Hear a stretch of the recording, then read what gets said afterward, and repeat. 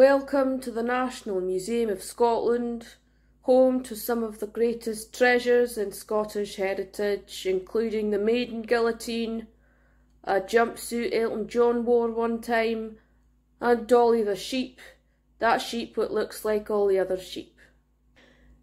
The museum hosts some of Scotland's greatest inventions and discoveries, including the telephone, the television, the refrigerator, the MRI scanner, ATM machines, penicillin, hypodermic syringe, fingerprinting, flushing toilets, colour photography, and the pneumatic tyre.